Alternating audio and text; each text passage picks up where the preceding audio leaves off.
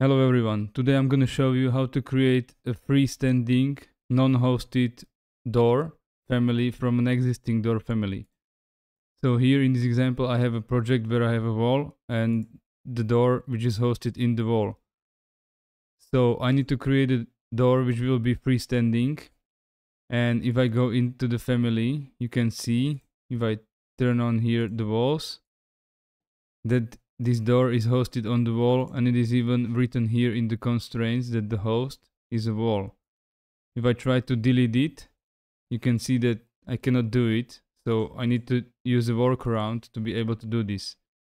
There is one way I could create this door family from scratch again, let's say as a generic model family, and then just change the category to doors. But if I already have functioning families and I don't want to recreate them from scratch, I would need to do it in another way. So the trick for this is that in my new project, I will go into my Insert tab, link Revit, and link the previous project into this one as a link. So now you can see that it is linked here. Next, I need to use the Copy Monitor tool from the Collaborate tab. I will select my link. I will go to the copy tool, and now I need to copy my door, but you can see that I can get the wall but not the door. And this is because of the fact that the copy monitor tool is only available for these categories, and that is levels, grids, columns, walls, floors, openings, and MEP fixtures, which are here. So I need to create my door as one of these categories to be able to copy and monitor it from my link. So let's say that I would need to use electrical equipment. So I would go to my previous Revit here. I will go inside my family.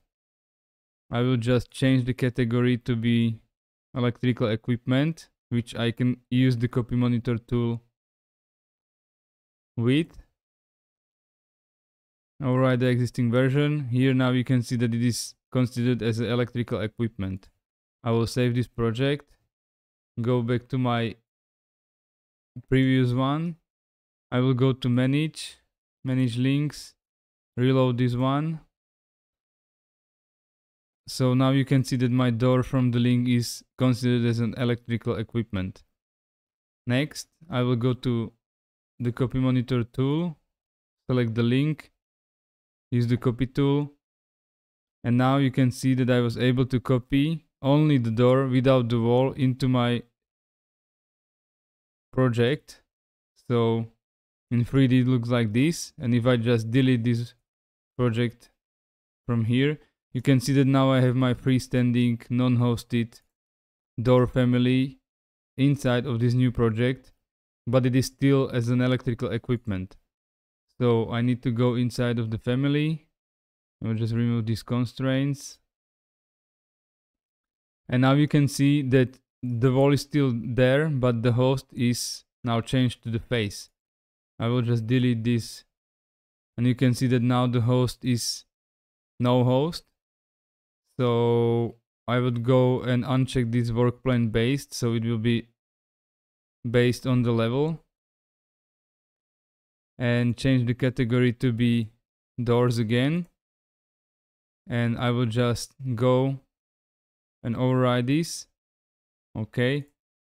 And now if I create similar, you can see that I was able to create a freestanding non-hosted Revit door, which is a door family, and I can use it in my projects.